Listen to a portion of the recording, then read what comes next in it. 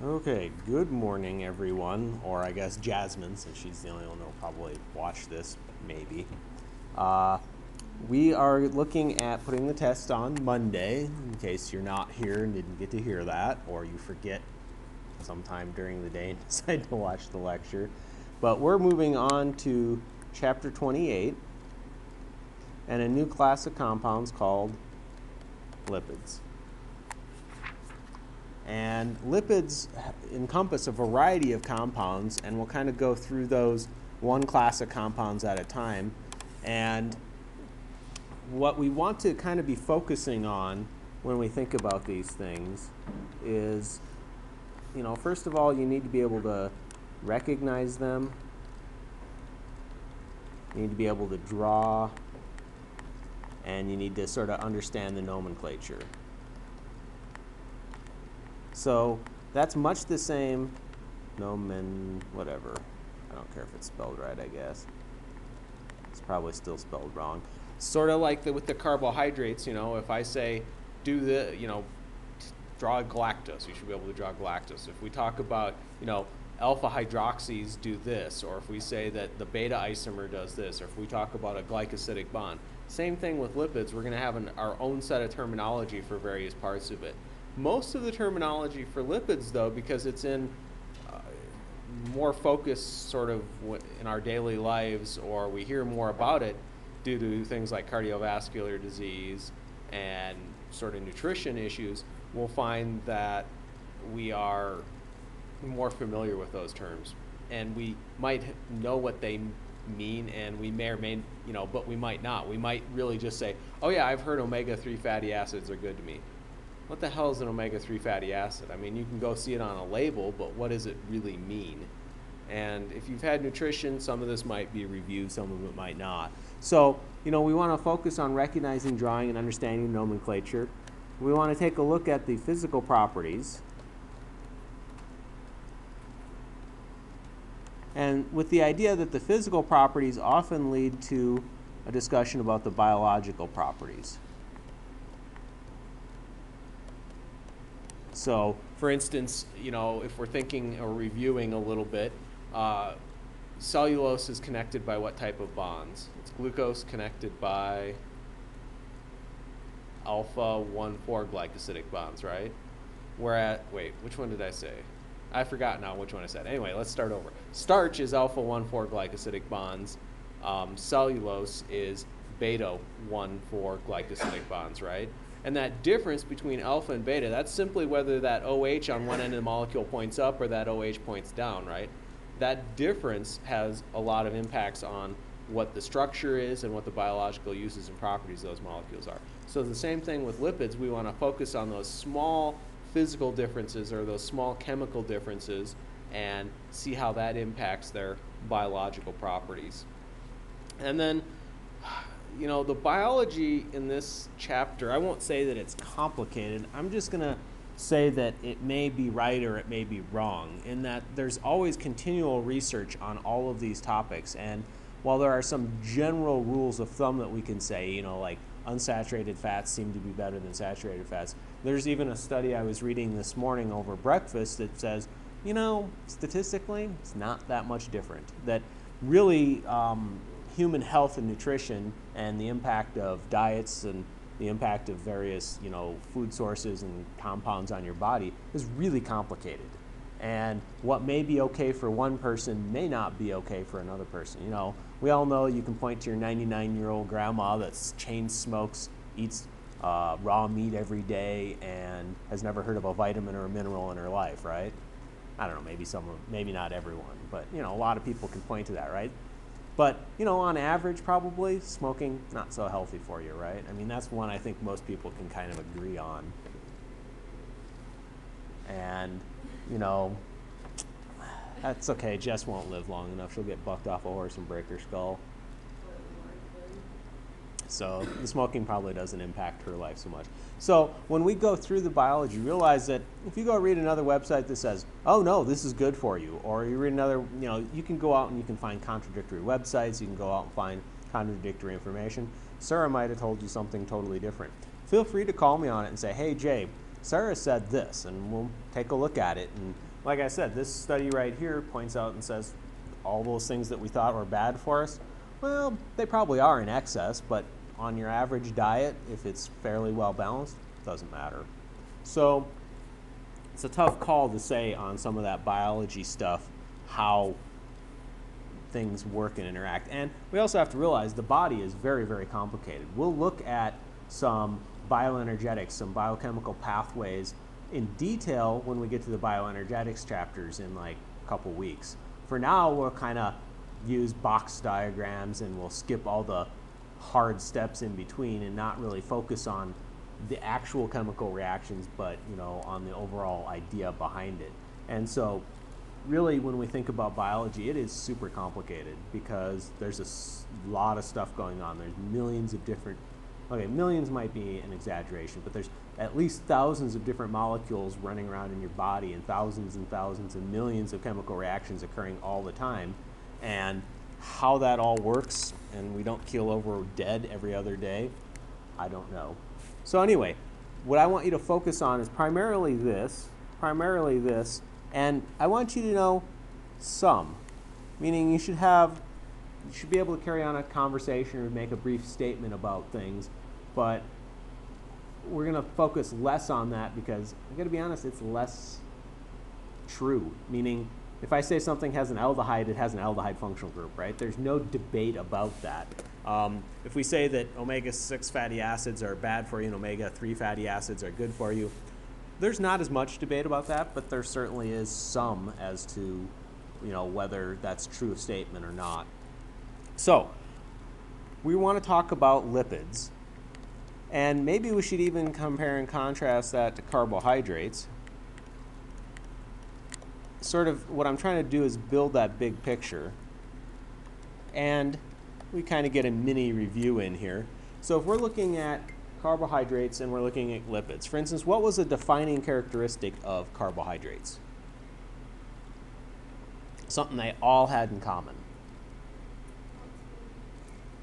Lots of H's. So they're called sometimes polyhydroxy aldehydes or ketones, where poly means lots, right? Hydroxy is that OHs that Brittany was talking about, and they all have an aldehyde or a ketone functional group, right?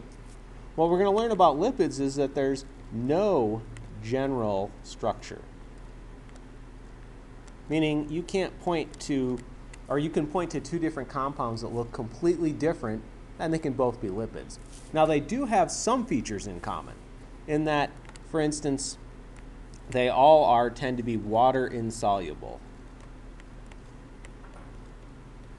Or we might call that hydrophobic. Do you guys remember that word from earlier? And so there's no general structure that's the same. What we do for lipids, or how we think about lipids, is we just say that all the types of molecules that are water insoluble we'll lump together as lipids.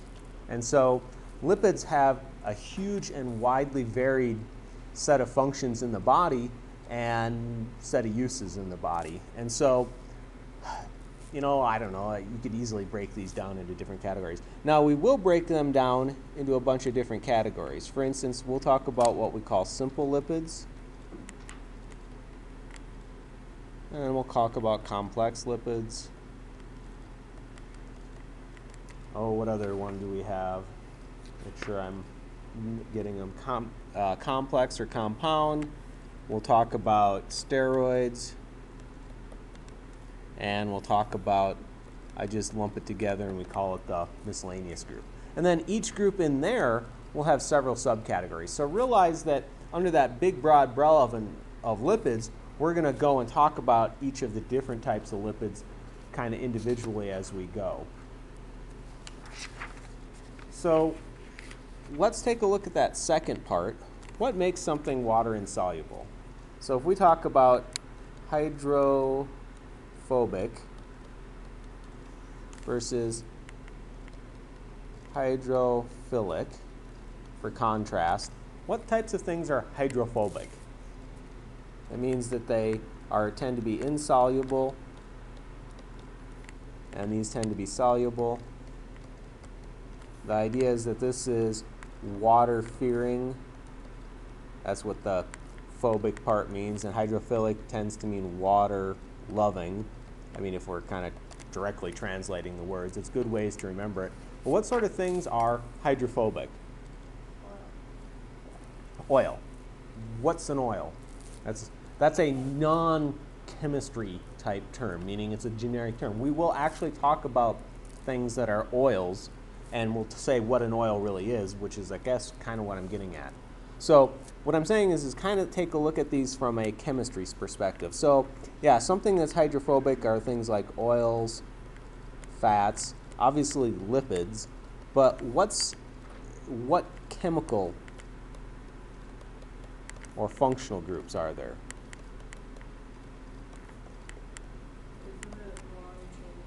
Yeah, long chains of carbon. So that is something that's hydrophobic, which also means anything that has carbon-carbon double bonds, is primarily composed of carbon-carbon triple bonds. And then we said that there's two other functional groups that are sort of hydrophobic, or at least not very hydrophilic. What were those? Do you guys remember? Yeah, we have to remember that organic chemistry shit. I should have mentioned that during those chapters, but I probably forgot to mention that you have to remember it, right? Is my sarcasm good enough? So what two more functional groups that tend to be pretty hydrophobic? Things that don't dissolve well in water. So let's just start going through our functional groups in order. So we've already got alkanes, alkenes, and alkynes, right? What was next in the chapters? Yeah, we had ethers. Which category does that go under? Yeah, ethers tend to be kind of insoluble because the thing that ethers have is only that one oxygen, and that's not much. Meaning, yeah, that has a slight attraction to water, but not very much. What was after ethers in our orders? Well, if we're going in the order we covered in the book, no, but esters actually fit in this category too. Even though they have a carbonyl group, compared to the amount of alkane, that's usually very small in comparison. So we would say that, yeah, an ester group gives a little bit of solubility, gives a little bit of ability to interact with water, but not a lot. What was our next functional group after ethers? No, you guys are going way out of order. But where would amides and amines go in this category? Amines, because they can form those, oops, I guess we'll just do it this way. Because amines can form hydrogen bonds, they tend to be hydrophilic. Now, if I have a tertiary amine that has no hydrogen bonding capability, where does that go? You know, we have to remember that amines are complicated, right? Tertiary amines actually go over in that hydrophobic category, right? Same thing with amides. Depending upon the type of amide it is, that carbon double bond into an oxygen to an NH2 is pretty soluble, but like a tertiary amide, if it can't form those hydrogen bonds anymore, or the R group gets big enough on any of these, then they tend to be insoluble, right? Okay, so you've kind of picked the ones that are mostly hydrophobic, a little bit hydrophilic. What's ones that are really hydrophilic? No. Yeah, carboxylic acids. That carboxylic acid functional group tends to be very soluble. And alcohols. OH functional groups tend to be very soluble. And so when we say something's soluble or insoluble, or we kind of have a picture of something, we want to be able to look at the functional groups in that molecule and to make a general statement about whether it's soluble or insoluble. With the caveat that we know that if there's enough alkane, it doesn't matter how much of the other stuff we have on there, it's going to be insoluble, right? So for instance, carbohydrates have, oh, we forgot to mention aldehydes and ketones. Oops. Let's see, did we forget any other ones in there? Nope, that's it. So For instance, carbohydrates that have aldehydes, ketones, and lots of OH groups tend to be very soluble, right? We know that we can take sugar and we can dissolve a whole lot of it in water before you can't dissolve any more sugar, right? Now, if you put oil and water together, what happens? Doesn't mix at all, so it's not hydrophobic in the least. So when we're looking at, saying that there's no general structure, that's true, but, we expect to see a lot of that in most of our lipids. Okay, so in our category of simple lipids, we have a number of different compounds. And I'll double check. I'm pretty sure I have the number as 3. And as an overview, oops, I can't abbreviate yet because we haven't put the word down first. We have fatty acids. And we'll talk about waxes. And we'll talk about fats and oils. And what we're really going to learn is that fatty acids are just large carboxylic acids. In fact, if you remember the chapter on carboxylic acids, we actually had and talked about fatty acids already. We're going to learn that waxes are simply large esters. So even though the carboxylic acid in a fatty acid is hydrophilic, because we've got such a large R group attached to it, such we've got such a big alkane part, it's going to be insoluble.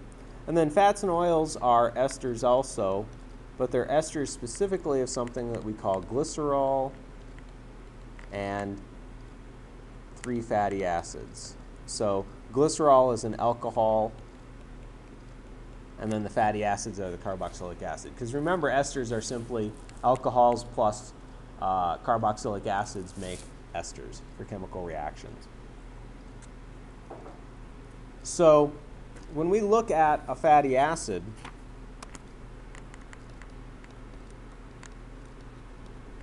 this is probably the category that we have sort of the most information on, that we can kind of delve into the deepest. So they're giant carboxylic acids, which means that the R group is usually on the order of 16 plus carbons long. And so, if we drew a typical one, we got to go 1, 2, 3, 4, 5, 6, 7, 8, 9, 10, 11, 12, 13, 14, 15, 16. And this has a name. It's called palmitic acid. But you're going to be given that on the cheat sheet. So just like, for instance, I told you don't have to memorize any of the carbohydrates, you don't have to memorize any of the molecules that we're talking about. You do have to be able to point out features of them. You do have to realize that that's a fatty acid and things like that. But if I say draw palmitic acid, it's a pretty easy test question because you'll have that on the cheat sheet. Now if I say draw the reaction of palmitic acid and something else, now we're starting to go a little harder, right? And things like that. But realize that just because it's a bigger molecule doesn't make any of the chemistry that we're going to talk about any more difficult. Just means you've got to draw lots more carbons, so it's more tedious instead of more difficult. There's also a table on page 764, table 28.1. So when you're doing your homework, you'll probably have to access that. I'll try to remember to print off the cheat sheet here. I forgot to do it when I was printing the homework off yesterday, so I apologize for that. But since all the stuff on the cheat sheet is also in your book, I don't feel terribly bad about it. And then with the fatty acids, there's a number of different characteristics that we can talk about them. So in general, they are straight chained. Oops, that's not how you spell straight.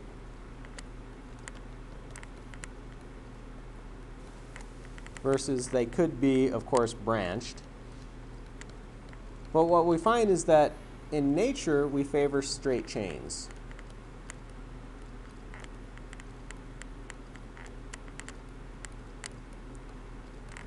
And I think the reason for that is that they're simple. And so it's easy to have a single biological pathway that works.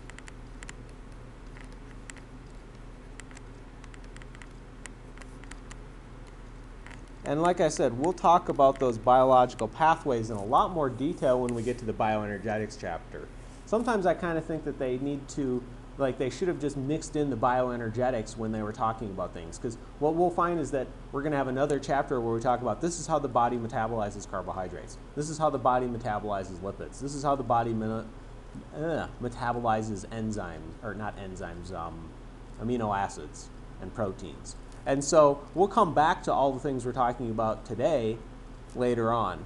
And so nature favors the straight chains probably because they're easier. If I have something that looks like this, you know, and I'm not going to draw a giant one, but it's got a bunch of branches, and then it's got a branch here and maybe a branch there.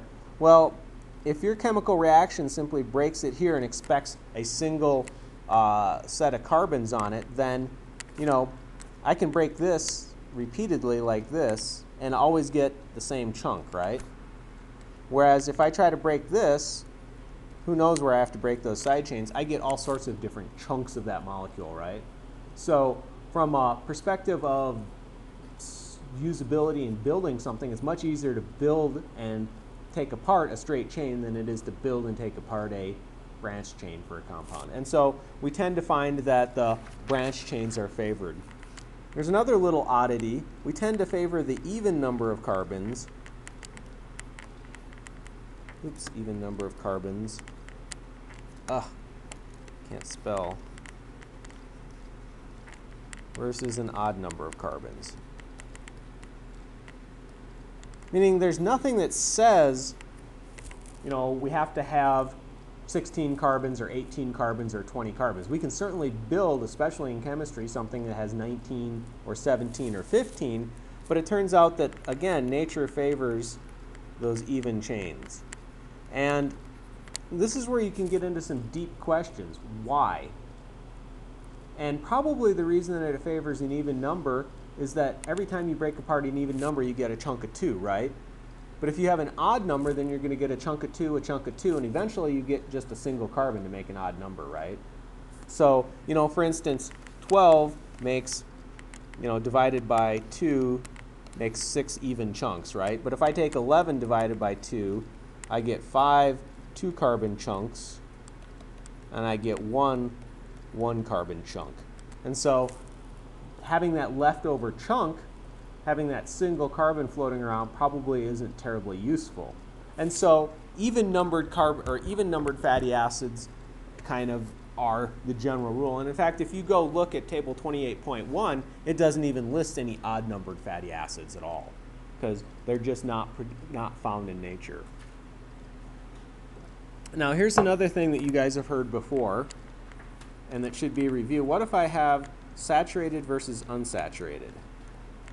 What does that mean? It's unsaturated versus saturated when we're talking about a fatty acid.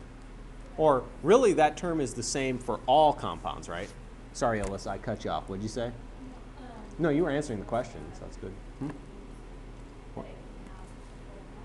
Yeah, so an unsaturated fatty acid has less than the maximum number of carbons, or maximum number of hydrogens.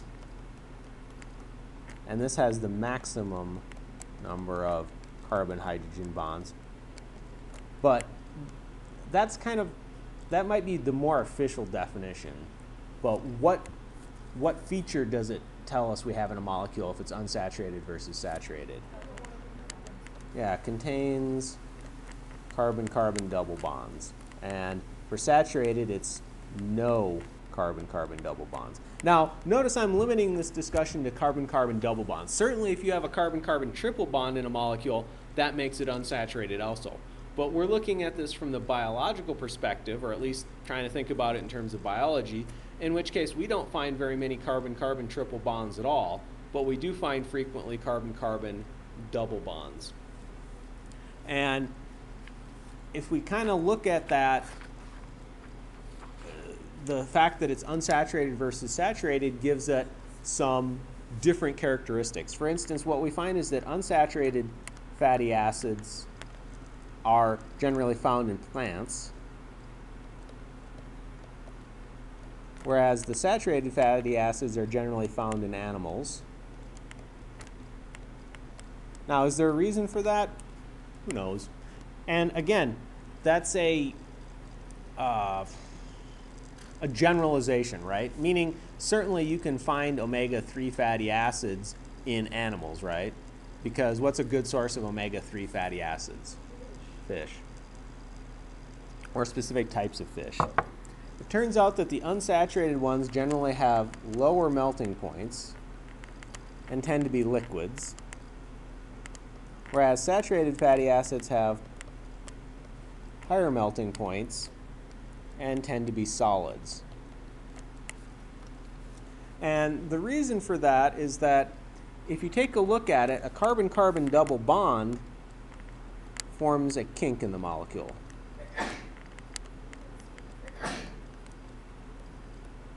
Meaning that if I'm drawing this molecule, right, when I have a carbon-carbon double bond, I need to show that this molecule is kinked, or if it's the cis version, then it makes them kinked. Whereas in the saturated fatty acids, they're just nice long chains. And I guess since we're talking about fatty acids, how should I make sure it's a fatty acid? Got to make sure they're carboxylic acids, right? And so what happens is these just form these nice long chains. And so here they can interact a lot. Therefore, the LDFs are larger, or at least there's more interaction between the chains. And what do we know about the London dispersion forces and the attractive forces between molecules? High attractive forces between them make them have higher melting points and boiling points, right? It takes more energy to separate those molecules apart. So these tend to pack closely. These tend to pack loosely. That's not even how you spell loosely. Loosely. I think that's how you spell it. Continuing our list, we've got unsaturated, saturated. Unsaturated fatty acids tend to spoil quickly for whatever reason, whereas saturated fatty acids tend to have long shelf lives. Oh gosh, long lasting, how about that?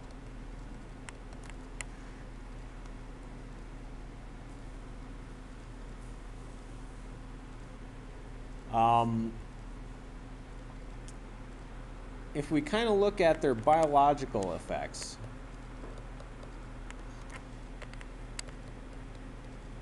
here's where what I was talking about earlier tends to be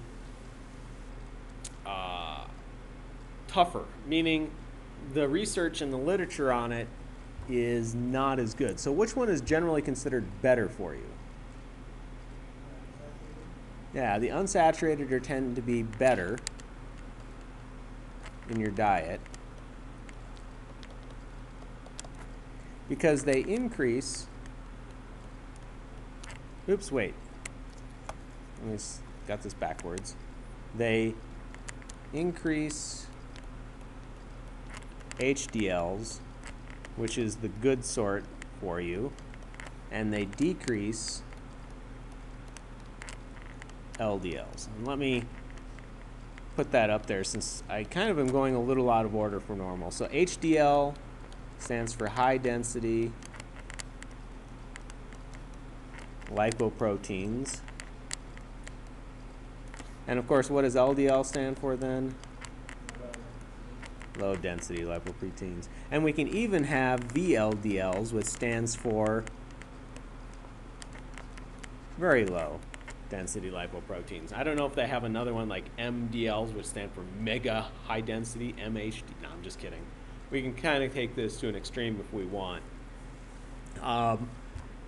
We'll go into more detail in this when we talk about atherosclerosis, and we talk about heart disease. So I'm going to delay the big discussion on it, but we're going to mention it here so that it's in your notes and you got it. And so biologically, the saturated ones are not as good. They tend to increase the LDL, which is the bad one for you, and they tend to decrease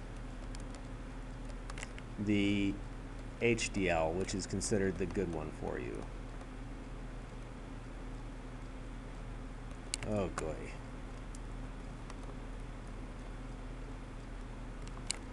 And we should also point out that this goes in both columns. Really, the key is excess is bad. Probably a reasonable amount of both in your diet isn't going to kill you. It's when you have a large excess of it. For instance, this is where I was talking about if we go and read here this new study that kind of contradicts or at least calls into doubt a lot of the stuff in our book. And I was going to print this off for you guys, but the printer wasn't working this morning, so we're just going to read it real quick. Blah, blah, blah, analyzed 600 studies, or no, 72 unique studies with over 600,000 participants in 18 nations, so there's lots and lots of information about it. And what they said is that when they analyzed studies involving assessments of the total consumption of monounsaturated fats versus long-chain polysaturated fats, that there's no significant association between the consumption and the cardiovascular risk, meaning that as far as they could tell, on a big scale, didn't matter which of the two you had. And that they also found that, we haven't talked about omega-6 and 3 fatty acids yet, but that, let's see, that actually it depends on the specific omega-3 and the specific omega-6 more than just what's been generalized in the past, which is omega-3 good, omega-6 bad.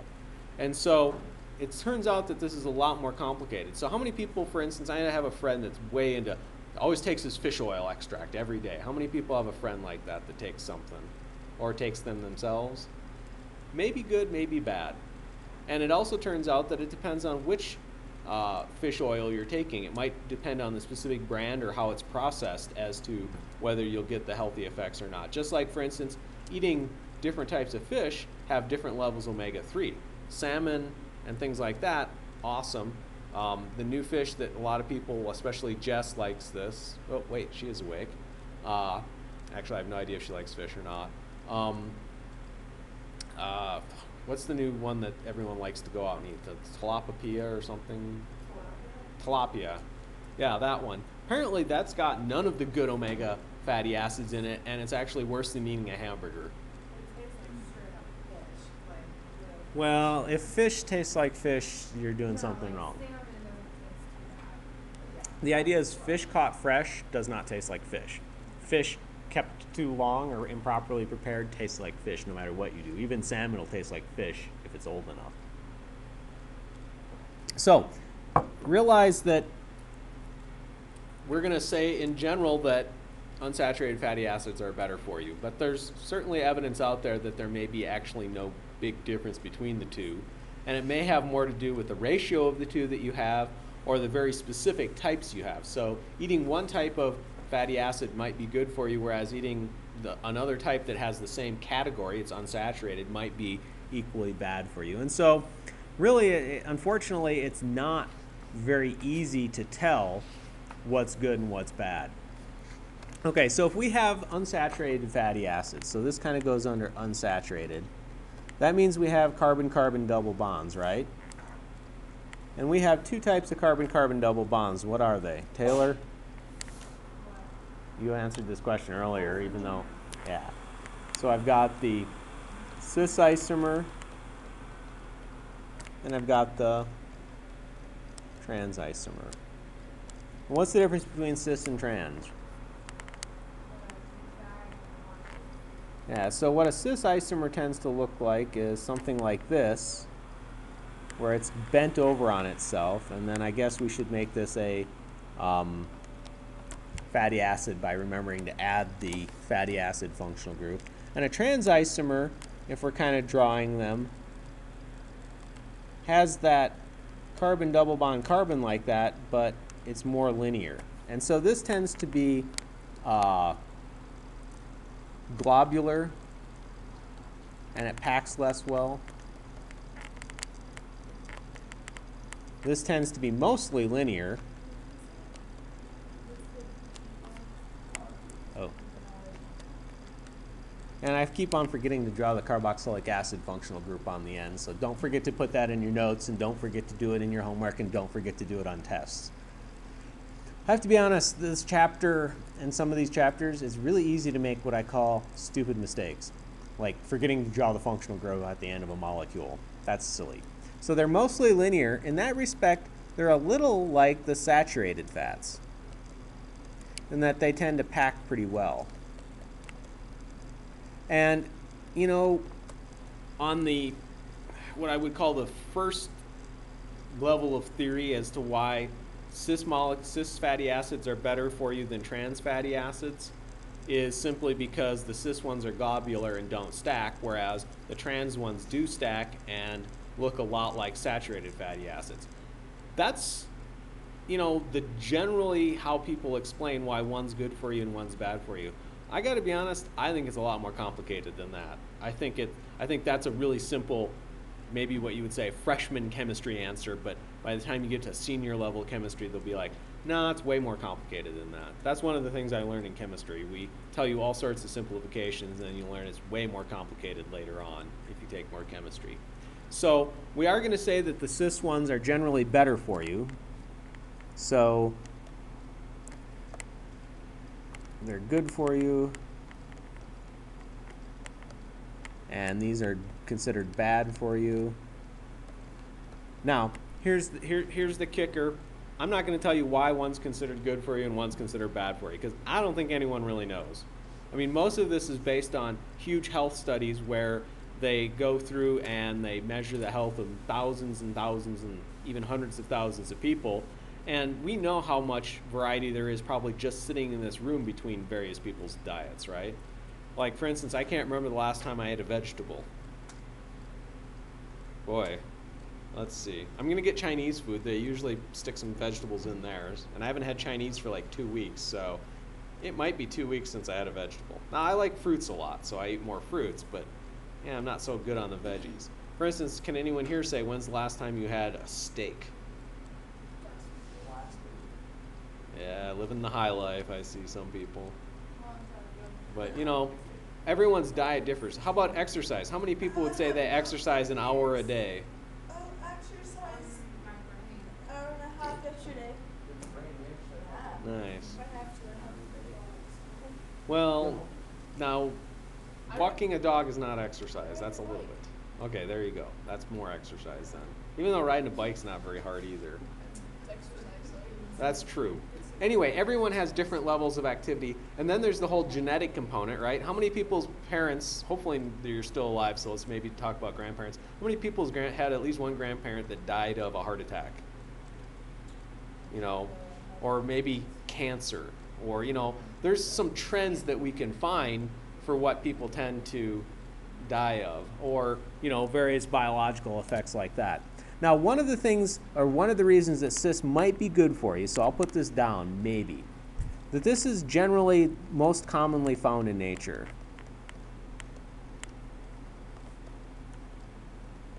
Now, the thing is I'm not going to tell you why it's the one most commonly found in nature. I'm not sure. It might simply be that because of that globular shape, that physical aspect of it means that it's easier to deal with biologically, whereas trans is very rare in nature. But there are some examples of natural trans fatty acids that are actually very good for you. So most of these are man-made. They take a unsaturated fatty acid that's a cis, or they either take an unsaturated fatty acid or they take a cis fatty acid, and they do what's called dehydrogenation. They remove hydrogens from it to make trans fatty acids. So if we do it via a biological process, when we add double bonds to molecules, we tend to add the cis double bond. When we do add double bonds to things chemically, we tend to make the trans isomer. And so, like I said, I don't know if that's why the cis ones are probably better for you, because your body is evolved or adapted to deal with it, whereas your body is not used to dealing with the trans ones. Now, again, that study I talked about here said they found very weak positive associations between saturated fatty acids and cardiovascular disease, whereas the unsaturated ones reduced the risk. So they found a small correlation, they said, but not nearly as bad as what normal people talk about. I'm trying to remember if this is if this article concluded that.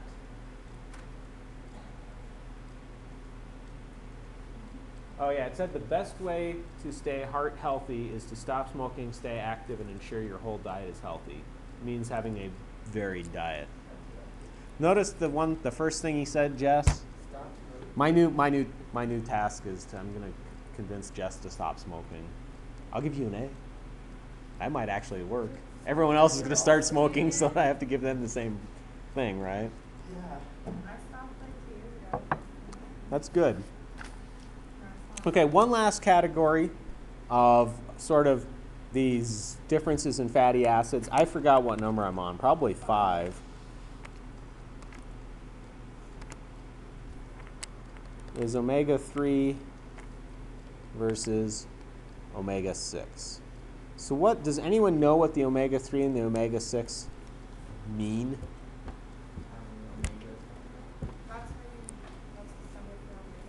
Yes, so omega is actually a W that's kind of curled in on itself, actually. So it's really not a W, it's really kind of curled in more like that to be omega. So yes, that's the symbol for omega. It's one of those Greek letter thingies, you know, like alpha and beta and stuff. We tend to overuse them in chemistry and things like that. So omega-3 and omega-6 are telling us the location.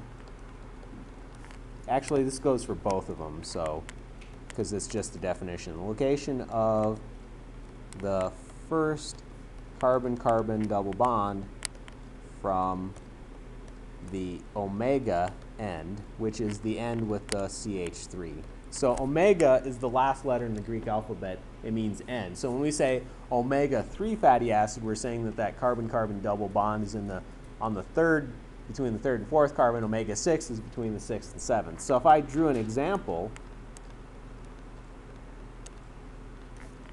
here's my fatty acid. What this is saying is 1, 2, 3. That's the omega-3 position. And that in an omega-6 fatty acid, I still have a big, long fatty acid. But instead, it's on the 1, 2, 3, 4, 5, 6.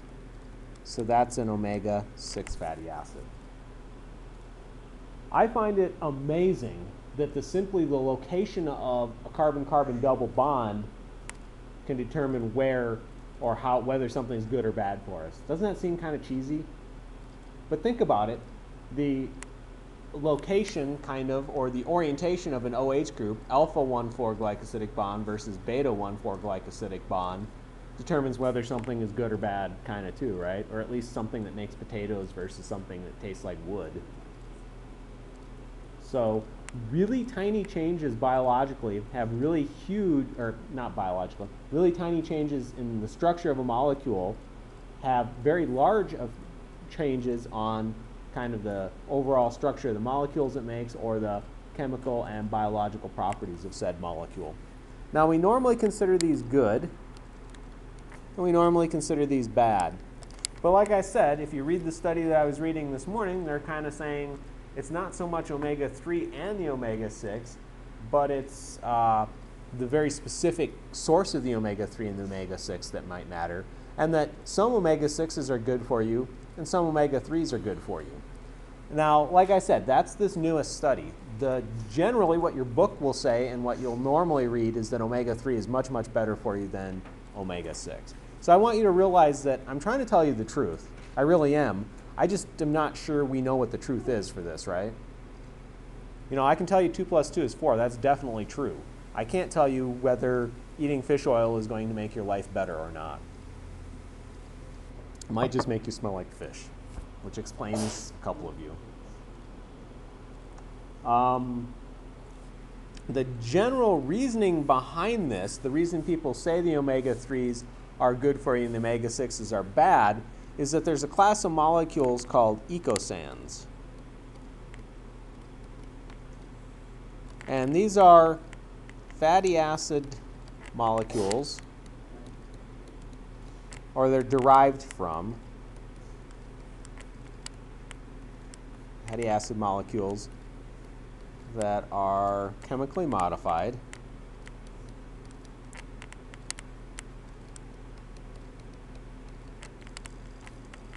to create local hormones. You guys know what a local hormone is? You know what a hormone is? It's something that has a... So local hormones basically have local biological effects.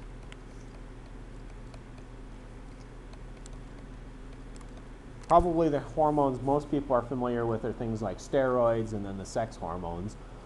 There's a lot of other sort of hormones in the body that allow things to happen. Chemically modified to create local hormones. For instance, this is one of the steps where we're going to skip all the chemistry because the chemistry is not exaggerated. The chemistry is complicated. There's no point in looking at this very specific one. Instead, what we're going to do is we're going to look at the general broad idea behind these. So an example of an omega-3 fatty acid that forms that leads to eicosans is there's linoleic acid. And an example of the omega-6 fatty acids are usually arachidonic acid. So the idea is that these molecules are the parent molecules for building lots of different types of molecules. For instance, we'll take a look specifically at the arachidonic acid. So if I take arachidon... I should also point out, I tend to jump around a little bit in that, and I tend to skip a few things because I'm trying to get the highlights. I got to be honest, sometimes I feel like I bullet point these lectures just a little too much. Trouble is if I don't bullet point them, these lectures seem to take forever. I highly recommend reading the book because the book will connect all these points together a second time for you. And in these chapters, the book's actually pretty good on the biology side of things, meaning it does biology, to me, to a certain extent, there's a good chunk of memorization involved in it. What's good, what's bad. It's always a process. And so in this case, reading the book might help reinforce a lot of these ideas for you. That, and I might, occasionally skip something. Like, what did I skip on our last lecture? That was horrible. Yeah, that's a big one because that's a very easy test to do to determine whether something's basically fructose or some other sugar. And so it's a common test. So if we take, for example, and this would be an example of a metabolic pathway.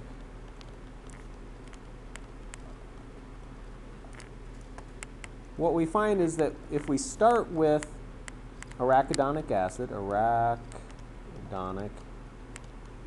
okay, now how many people, when they say the word arachidonic acid, think of spiders? Oops, yeah, that's what I think of always. I always call this a spider acid. So arachidonic acid, and we're going to call this a parent molecule, or sometimes you might see this called a precursor molecule. And what happens is there's a series of chemical reactions. So a series of chemical reactions modifies the molecule. And in this case, it can lead to a series of molecules called thromboxanes, prostacyclins, and prostaglandins. And for future interest, this is mediated by a molecule or an enzyme called cyclooxygenase. So what does that ASE ending mean? Yeah. Just knowing that an ASE ending is an enzyme, for instance, if you read an article that talks about how does this medication help reduce heart attacks? Well, it might tell you that it blocks cyclooxygenase. And so what do you know at that point? Well, the drug that you're taking is slowing down or blocking a metabolic pathway in your body, thus reducing the production of some molecule. And so if you can kind of get a big idea or the big picture behind this, when you read health articles or you read information about drugs that you might be taking, you might kind of learn something. You might have a better understanding for it. Now, I have to be honest, how many of you guys are on terribly much medication? Hopefully not at this young age. Now, go home and check your parents' or your grandparents' medicine cabinets. My dad's on so much crap. Holy cow. You know, it's like he's got high blood pressure medicine, he's got this medication, he's got that medication. Yeah, like when I have a friend too, when they travel, they've got these like, you know, they'll have their pill boxes, right? And they actually have to have 2 sets of pill boxes that got so many damn pills in them. My friend, she's 19 and she has like one of those big baggies just full of medication. Yeah. And, you know, you can have those ones where they plan by the day. And it's like, take one of these a day, take half of this a day. Yeah, it's kind of scary thinking about how much we can do. I mean, heck, I'm to the point where I used to not even want to take ibuprofen or aspirin for a headache. I'm now to the age where I'm like, no, that ibuprofen helps a lot for the aches and pains as you get older. So we can make these types of molecules. There's also a separate pathway that does lipoxygenase. That creates a last category called leukotrienes. I also decided I wanted to be a chemist over a biologist after I started to try to pronounce all the crappy biology stuff. Brittany, are you in Bio 112? Yeah, are you guys doing like phylums and crap like that yet, or is that Bio 111? Yeah, can you even pronounce half that shit? Are you guys in microbiology, like half the bacteria and viruses and shit that Todd makes you have? Can you even pronounce that stuff? Yeah, it's pretty damn. This is why. Now, can you say hexanoic acid? Yeah, easy, right? Now I have to admit, if you get too big on most chemistry molecules, the names get ridiculously sucky too. But chemistry was always much easier for me to pronounce than biology. So we have these sort of series of drugs, and they have different effects on the body. For instance, thromboxanes tend to mediate allergic reactions. And actually, I'm not going to make a distinction. We're just going to lump them all together, mostly because it's not, I don't want you to memorize what each specific one does. I want you to realize that these types of molecules have effects on the body and kind of a general effect. They're also responsible for like tissue inflammation, swelling, redness, soreness,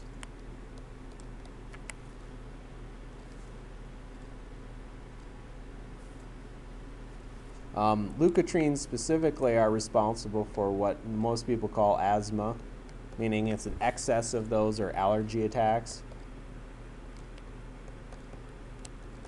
But the general idea I want you to get is that an excess of any of these is bad, right? Meaning it's certainly okay that if you get bit by an insect that you get some redness and things like that. It's okay if you pull a muscle or twist something that you get a little bit of swelling, right? But excess swelling is really bad, right? Allergies attacks, it's okay. Everybody's body has allergy attacks or has allergies, right? Your body gets rid of all of those things. People that have these allergy attacks tend to have an excessive response to various things like that. Brittany, you still suffering from allergies? A little bit worse than this one. Oh, I feel sorry for people with allergies. I used to have allergies in Minnesota. I moved here and I have no allergies, so I don't know. I think that's, so you might try moving, Brittany. Maybe it'll make it better. Maybe not. Hard to say. Don't go to Oregon. Keep going somewhere it's dry. Yeah, go drier and more deserty. Although you would think Rangeley is pretty dry and deserty, honestly. I don't know if you can get It's much. all sagebrush. A lot of people are allergic to sagebrush. True. Especially the wind you get yesterday. 2 days ago. Yeah. So the idea is that it's the excess of these that are bad. And so what we do is we can generate a series of drugs that counteract this. Where's my red pen? I want to switch colors. This may or may not let me switch colors. Boy, slow. So for instance, we have a series of drugs called NSAIDs. Does anyone know what those are? Yes. So these are non-steroidal, gosh, what's the next word? Anti-inflammatory,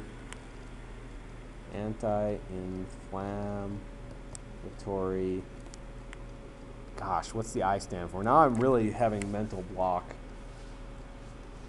Non-steroidal, yeah, that's the I in anti-inflammatory. There we go. ANS drugs. Non-steroidal anti-inflammatory drugs. And what these non-steroidal anti-inflammatory drugs do is they simply block or inhibit cyclooxygenase. So one way to stop having a excessive reaction to something is simply to block the production of the molecules that are causing the pain, the redness, the swelling, things like that. Now, the thing that's bad, though, is that almost every time you block a biological pathway in your body, it seems that you also cause something else to happen. For instance, what does non-steroidal anti-inflammatory drugs have as a drawback? They tend to cause stomach ulcers. Now, of course, there is also another series of things called COX-2 inhibitors, and they inhibit this functional site. So that's why they're called COX-2 inhibitors. Their side effect, though, is increased heart attacks. So if you want to stop things like this, your choices are suffer, just not worry about it, risk stomach ulcers, or risk an increased chance of a heart attack. And it turns out that in this same category is things like aspirin, which is actually naturally found, although I don't think the fact that something's found in nature makes it any better than something that isn't. But it does seem to have the least amount of side effects for a lot of these things, although an excess of aspirin can also have side effects and cause, what is it, liver damage, or is that ibuprofen that causes the liver damage? Oh yeah, ibuprofen is stomach, then aspirin, I think excessive aspirin causes liver damage. I forget. Basically, anytime you take something, if you take it too much, you're probably going to hurt yourself in some way too. Well, if you take it too much, then you get interested in it more. There is some things like that too that, you know, if you're blocking the oxygenase and your body just keeps producing more and more of it, you have to take more and more of the drug to get the same effect. Excuse me, there are some things like that that occur. So the idea that I want you to take is this idea of the big picture of these metabolic pathways. And so one of the reasons people say omega-6s are bad for you is if you have more omega-6 and you make more of these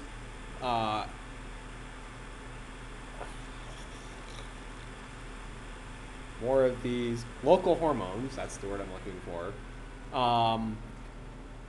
you're going to have more or exaggerated reactions, right? So one of the things people say is if you cut down on the omega-6 fatty acids and have more omega-3 fatty acids in your diet, then you'll have less of these allergic reactions. Now, I have no idea how easy or hard that is to do to completely cut out omega-6 fatty acids in your body.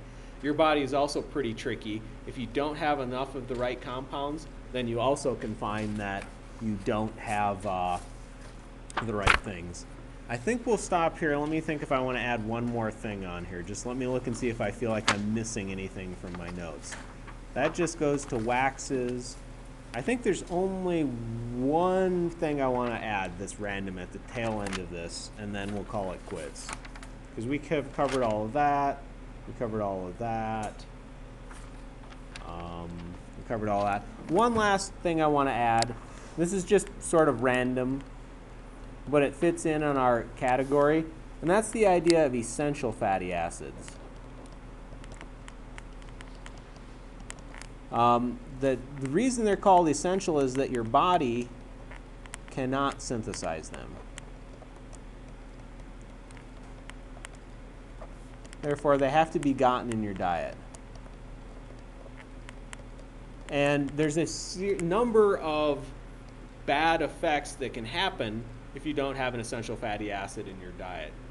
Just like we talked about the inability of your body to digest lactose properly and to break down galactose properly leads to something called galactosemia, which can cause cataracts and problems with your eyes and various other things. Same thing with the fatty acids. There's a list of them in your book. Don't memorize it. I want you to understand what it means, but don't memorize which ones they are. Just like, you should know what arachidonic acid is. It's a good example of omega-6, but certainly I'm not going to make you list the entire list of memorize the entire list of omega-6 fatty acids in the book. One example is usually sufficient for learning things. Just like, I'm not going to expect you to know individually what any of these do, but if one of those 4 words pops up, you should be able to go, oh yeah, that's those local hormones. That's our example of a local hormone, right? Just like, for instance, in the sugar chapter, do you have to memorize every possible source of glucose? No, but should you know one place you can find glucose? Sure, that's probably a good idea.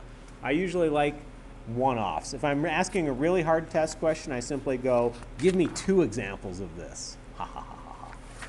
But usually memorizing one example is good enough. So I don't know if you can actually complete any of the homeworks, 28A and B. So we're not going to make either of them do, but just do as much as you can. I think you can probably do at least the first page of 28A. You can't? No. What did we not cover? Oh. So what you're really saying is, that I talked really freaking slow today.